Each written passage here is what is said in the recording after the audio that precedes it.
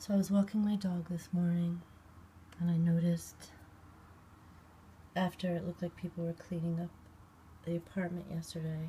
I'm not sure, but that's what it looked like. A couple of black SUVs.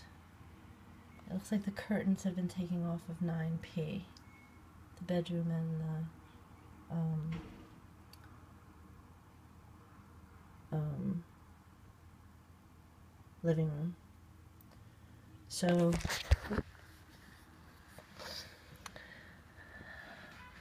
I'm just gonna talk openly about it because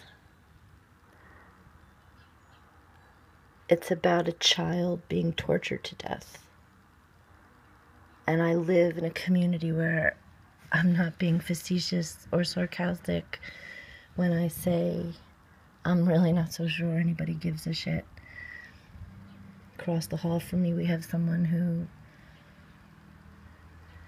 maybe her boyfriend did the beating, but she didn't do any ambulance calling for weeks, according to the police report. And the only reason I even know that is because she threatened me after being charged with manslaughter of her own little 3-year-old. And when someone threatens me for no reason, calls the police on me to cover her own bad temper because she thinks I'm going to call the police on her. I mean, I'm just so sick of it. They're not even humans. And, when you hear them talk about, like, maybe somebody has cancer and they sound like maybe they're upset, planning a funeral, or all the normal things that go on in people's lives, but it's like you don't just turn it on and off. People are full of crap. And you know what? That's not even what I'm going to talk about. What I'm talking about is Philip Savopoulos, the little boy who was tortured to death last May.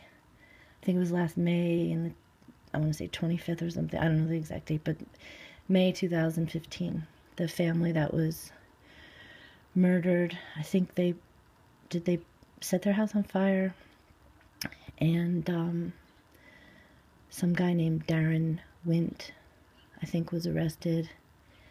I have this theory about braids, but we'll get into that later. So, about a week or two maybe later, I don't have a lot of memory here, so I'm going to try to be brief. As I'm watching the pimp, the good friend of the baby killer next to me, who threatens me, my mother was like sick of hearing about it, so she says, "How often does it happen?" Even my own mother said that. She says, "Does it happen every day?" And I'm like, no, that's because I avoid him like the plague every day, because anytime I see him, there's no camera in his face.